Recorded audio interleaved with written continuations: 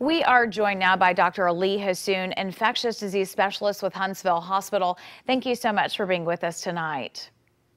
Thank you for having me. Dr. Hassoun, this week it was confirmed that a new variant of the coronavirus, first identified in the UK, is now here in Alabama. What do we know about this new variant? The UK variant, as they call it actually, has been known now for several months, and it's been shown probably it's more transmissible and compared to the regular one, but till now it hasn't been proven more deadly or more aggressive, causing severe disease. We reported that there are just a few cases in Alabama. Based on what we know about how transmissible this strain is, should we anticipate more? Definitely there is worry, there is more widespread transmission, and we continue to see anyway in Alabama the transmission of the virus in the community.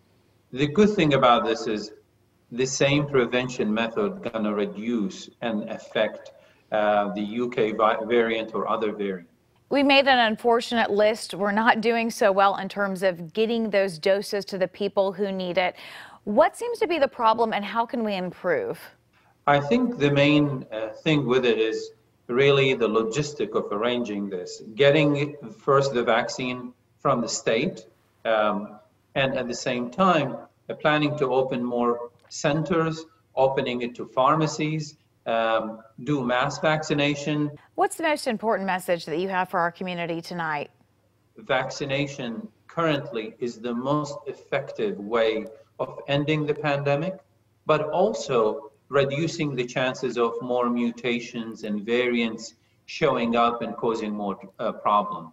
So the moment they get offered the vaccine, they should get it and encourage everyone to get it. Dr. Ali Hassoun, infectious disease specialist for Huntsville Hospital. As always, thank you so much for your time and your insight tonight. Thank you.